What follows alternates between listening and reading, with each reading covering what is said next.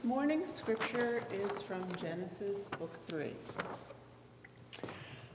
Now, the snake was the most intelligent of all the wild animals that the Lord God had made. He said to the woman, "Did God really say that you shouldn't eat from any tree in the garden?" The woman said to the snake, "We may eat the fruit of the garden's trees, but not the fruit of the tree in the middle of the garden. God said, 'Don't eat from it and don't touch it, or you will die.'" "No, you won't die. You know, God knows that on the day you eat from it, you will see clearly, and you will be like God, knowing good and evil." The woman saw that the tree was beautiful with delicious food, and that the tree would provide wisdom. So she took some of its fruit and ate it, and also gave some to her husband who was with her, and he ate it. Then they both saw clearly and knew that they were naked. So they sewed fig leaves together and made garments for themselves. During that day's cool evening breeze, they heard the sound of the Lord God walking in the garden. And the man and his wife hid themselves from the Lord God in the middle of the garden's trees. The Lord God called to the man and said to him, "Where are you?" The man replied, "Well, I heard your sound in the garden, but I was afraid because I was naked, and I hid myself." "Who told you that you were naked? Did you eat from the tree which I commanded you not to eat?" "Well, the woman you gave me, she gave me some fruit from the tree, and I ate." The Lord God said to the woman, "What have you done?" The snake tricked me, and I ate." The Lord God made the man and his wife leather clothes and dressed them. The Lord God said, "These human beings have now become like one of us, knowing good and evil." So he doesn't stretch out his hand and take also from the tree of life and eat and live forever. The Lord God sent him out of the Garden of Eden to till the fertile land from which he was taken. He drove out the man and the woman. To the east of the Garden of Eden, he stationed winged creatures wielding flaming swords to guard the way to the tree of life. Amen.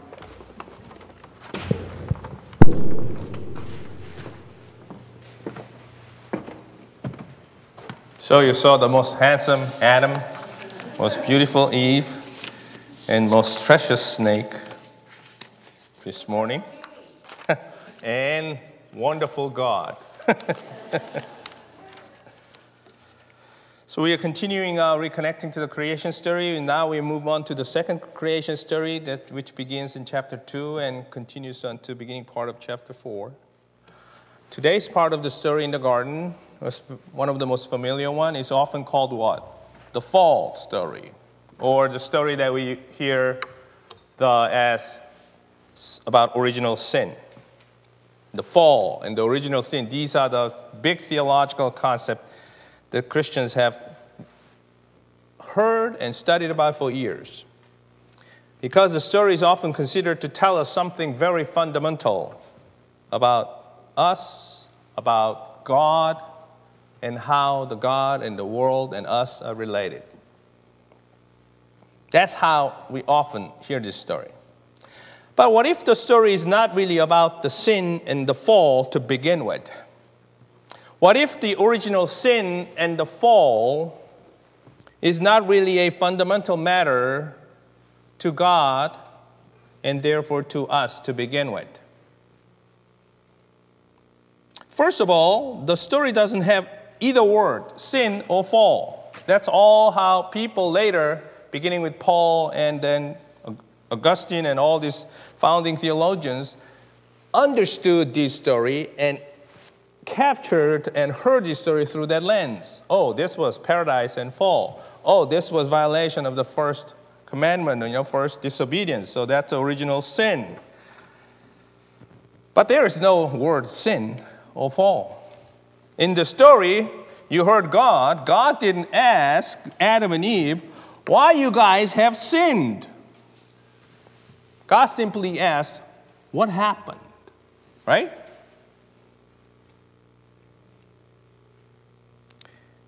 What then can this story be about? Of course, this story can be about the fall and the original sin. But also it can be many different things, including those ones. But if we read it closely, and it tells something about all human beings struggle, it points to a human condition. The problem begins into the story when humans, the woman and the man, begin to question God's provisions, the way of life that God has put before them, and begin to desire something more. Story says what? The snake said to the woman, "You won't die." God knows. The snake is saying, you know, God knows something that you don't know. God is keeping some secret. God knows that on the day you eat from it, you will see clearly and you will be like God, knowing good and evil. And then woman responds, no words. It says, woman saw that the tree was beautiful with delicious food and that the tree would provide wisdom. So she took some of its fruits and ate it. See, Adam and Eve had all they needed to be in God's creation, right? They were made good. All things around them were good and plentiful enough. But somehow they desired more. They wanted to know what God only knows. So they thought.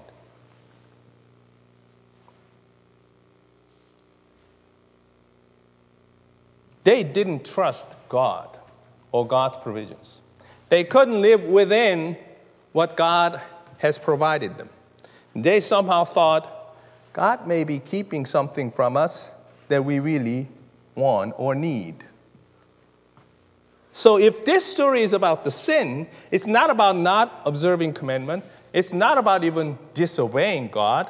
It is about mistrusting God or not trusting God and God's goodness for creation, for all. So what happens when they did that? When they got what they thought beautiful, good, and wise? What happened when they thought that one thing they are missing? What happened when they desired more and have the knowledge? It says, then they both saw clearly and knew that they were naked. So they sawed the fig leaves together and made garments for themselves. They didn't get the wisdom. They got what? A new consciousness. Suddenly they are looking at each other and themselves with a whole new way. See, they were naked all along and had no problem with it. After this event, after not trusting God and God's goodness, a new self-consciousness enters. And with it, shame enters into human condition. They became aware of each other's nakedness. So the first response was what? Now I have something that needed to be covered, that no one need to know, that makes me shameful.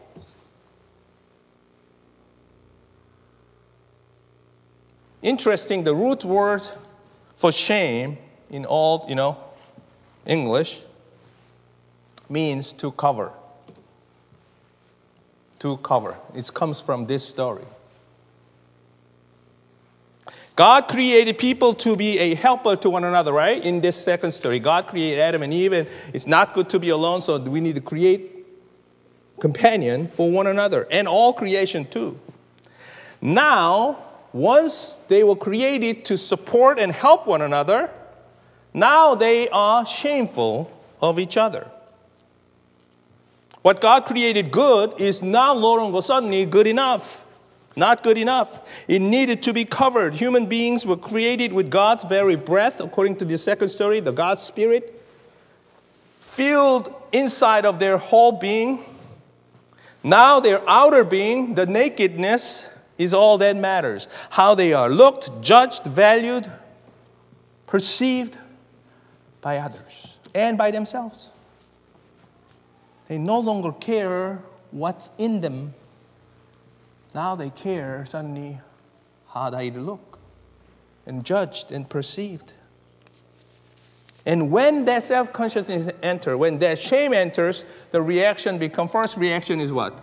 They start to blame one another. It's fascinating. What happened? And the man said, Adam is, even though there were not many lines, he said what? He didn't say, as we understand it. Eve didn't know. He said, the woman that you gave me. So Adam is pointing, it's really your fault. It's not mine. You created all this mess.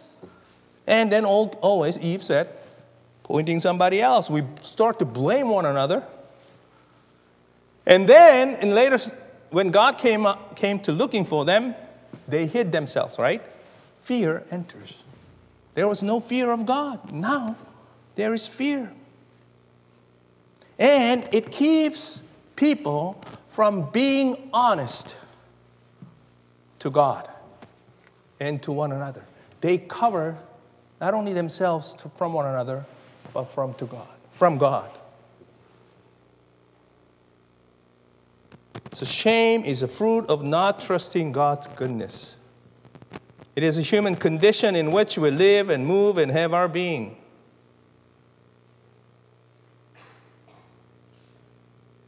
The Christian psychologist Louis Smedes defines shame as this: a vague, undefined heaviness that presses on our spirit, dampens our gratitude for the goodness of life, and slackens the free flow of joy. Shame seeps into and discolors all our other feelings, primarily about ourselves, but about almost everyone, everything else in our life as well. Another psychologist defines shame as the root of dysfunctions in many relationships, especially in families. And by psychologists and other scholars, shame is increasingly recognized as a powerful, painful, and potentially dangerous emotion, especially those who don't understand its origins or know how to manage it. Shame is a human condition. It happens because it exists in all human relationships. It destroys our inner soul, just like it did Adam and Eve. It turned their focus from their inner being, the God Spirit in them, to their outer being and perceptions. So shame is a root of low self-esteem, depression, isolation, a lot of addictions. It also distorts human relationships by blaming, resentment, abuse, manipulation, you name it, and competition. It's interesting, the next story, Cain and Abel's story, is about competition that led to the violence. In that story, the first word sin comes from. God is saying to the Cain, and sin is lurking at your heart, before Cain ended up killing his brother. So according to that, sin is about this universal power that tries to lure human beings to turn this blame, turn this, misfound, self-consciousness into violence to one another. That's a whole other story. It changes our relationship with God. Fear enters it. And somehow we cannot be vulnerable and honest before God. We cannot be naked before God. Shame enters because we do not trust God's goodness in us to begin with and in all of God's people. It is interesting that Adam and Eve somehow felt that they needed something more to be better. Isn't that interesting? Somehow, in that supposed to be perfect paradise, right? Often we call it, right? How could they want more or better? That tells us that our understanding of this story need a refocus. We often think that Adam and Eve were perfect. We often think whatever God created at the beginning was perfect. That's why it was a paradise. That's why you need to fall from it. Right? But were they really? Was God's creation perfect to begin with? Did God really create all things perfect and all things in perfect harmony, in perfect relationship with God and with one another? That's what we think we hear. But if God created such a perfect creation, perfect human beings, how could they fail? How could that world go wrong? That's the very definition and evidence of what? Not being perfect. Are you with me? If something is perfect, then it can never fail. See, never in the Bible, in the two creation stories, there's no word perfect enters. Instead, what's the word that defines God's creation? Good. God created the world and us good, not perfect. That's an important difference.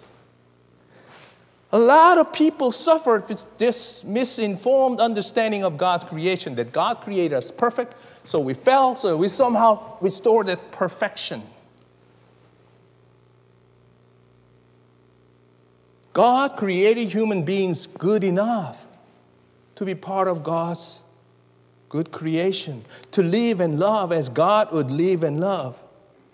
But that doesn't mean we would be perfect and do things always perfectly as God wants us to be and do. This is why we come to earth as babies. No babies are perfect. Have you ever seen a perfect baby? Maybe for the first 2 years. No babies are perfect, but all babies are good. Not because of who they are, but because God created them. See, not being perfect is neither a failure nor a sin before God. It is a condition that enters because of our mistrust of God. See, God's whole creation was good, but not perfect. It was not created to follow some perfect divine plan step by step.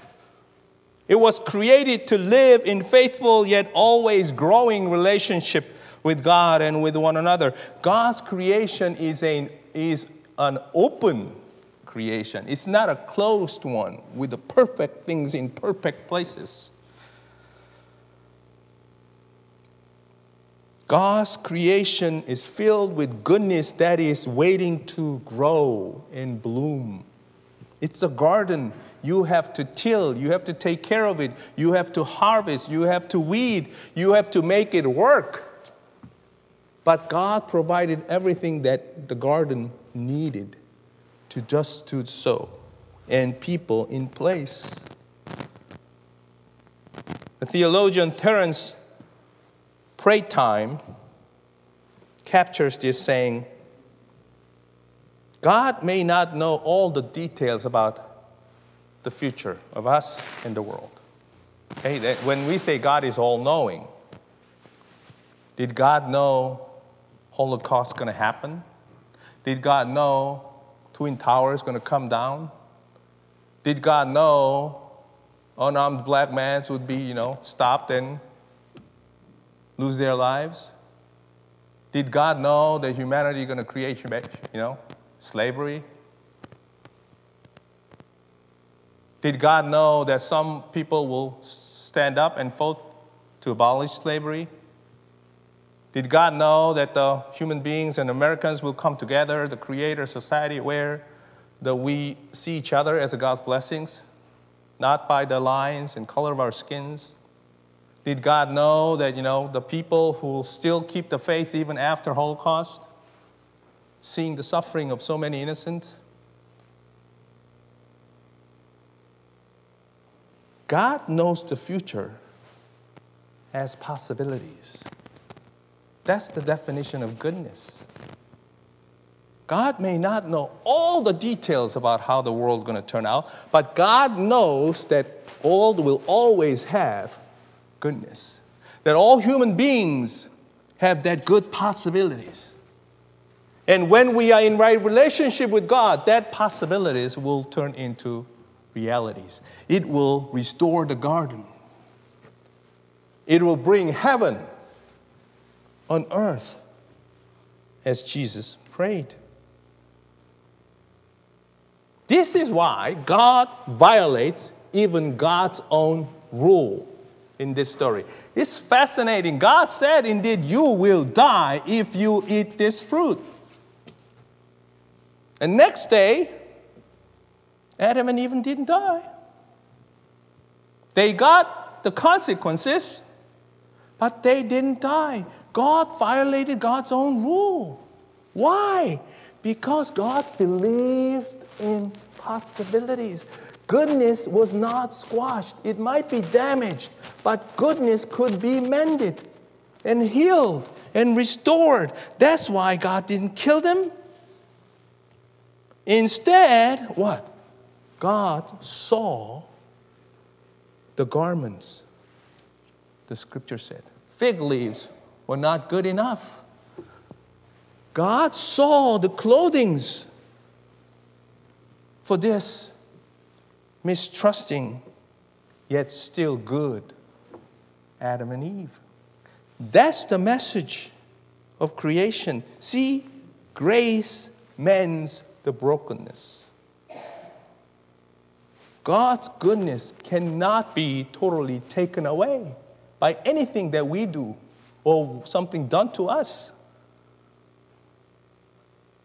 This is how God engages in fulfilling the goodness of the creation. This is how the God works in the midst of history to continue to work on God's promise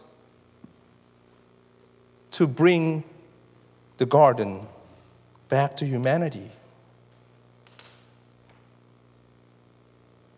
See, shame is a condition. It's not sin. Shame is not something that you should be shameful about. Shame is something that which you need to bring before God. Because God is the one who saws the garment to cover you in a way, not to be away from one another, not to hide from God, but to be on a journey with God for their restoration. This is why we need to be gracious to one another. This is why we should not try to cover us and our shame. Rather, we need to come to one another, to God. We need to show something gracious, forgiving, and understanding to each other. It's fascinating that God saw them a garment, even though they are kicked out of Garden of Eden. The scripture said they were led out of the Eden to continue the purpose that God has given them. He says to till the ground, to harvest the creation. No matter how not perfect it may be, God is putting this imperfect yet still good God's people to work on it with a garment that God sewed for them. See, our world is no paradise. I don't need to explain to you that. Our life is no paradise. We still live in the east of Eden, where temptation to mistrust God's goodness is abundant, where temptation to want more, to have more, the pressure to be perfect, all avail. Where we still hear voices that denies our belovedness, that we are not good enough. Where we feel we had to cover and hide from God and from one another. It might happen to you, or you might be the source of the shame for some others. Or it just happened to be that way. That's the condition we are in. But the good news is that even in the midst of our shame, you and I and all God's people are still good. Because God still sews the garments for each and every one of us. So it is my hope that one thing you and I as a believer in God's creation, you and I as a baptized people of God, as God's belovedness, let's not dwell in shame. Let's bring shame to shame. Let's bring that before God. Let's be honest and claim that though we have brothers and sisters in our Watertown building who are in a recovery journey, we still struggle, still imperfect, but one thing that makes recovery works is what? I own my shame. And I'm not shameful about my shame because God can make a difference. It can be mended. That's one thing that God's created people have. And that's one thing that our shame-filled world needs. Let us be in silence before we sing our closing hymn.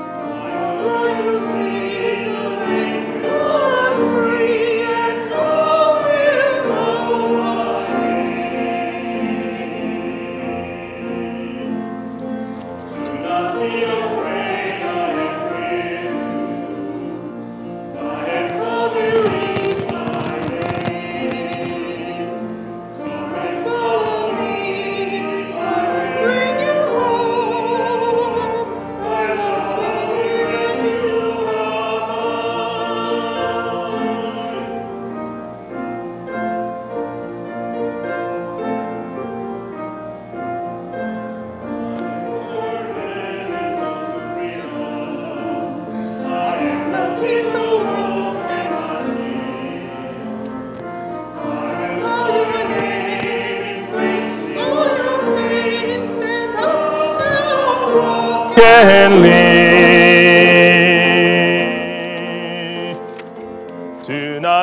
afraid, I am with you. I have called you each by name. Come and follow me, I will bring you home. I love you and you are mine.